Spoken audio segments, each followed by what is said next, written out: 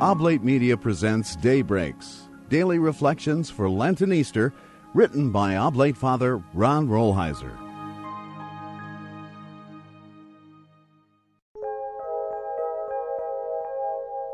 Few persons in recent centuries have touched the human heart as deeply as has Søren Kierkegaard, the Danish philosopher. There are many reasons for this, some of which are obvious.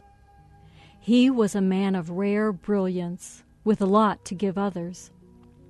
One of the reasons that he was able to so deeply and exceptionally touch people's hearts, however, had less to do with his brilliance than it had to do with his suffering, especially his loneliness.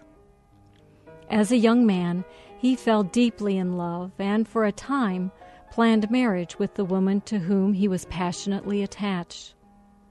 However, at one stage, at great emotional cost to himself, and so history would suggest at even a greater emotional cost to the woman involved, he broke off the engagement and set himself to live for the rest of his life as a celibate. His reasoning was simple. He felt that what he had to give to the world came more from his own loneliness. He could share deeply because, first of all, he felt deeply.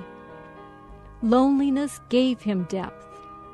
Rightly or wrongly, he judged that marriage might in some way deflect or distract him from that depth, painful as it was.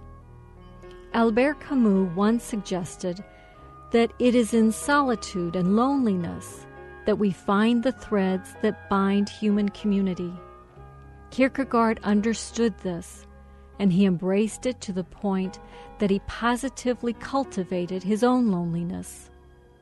In loneliness and longing, empathy is born. When nothing is foreign to us, nobody will be foreign to us, and our words will begin to heal others.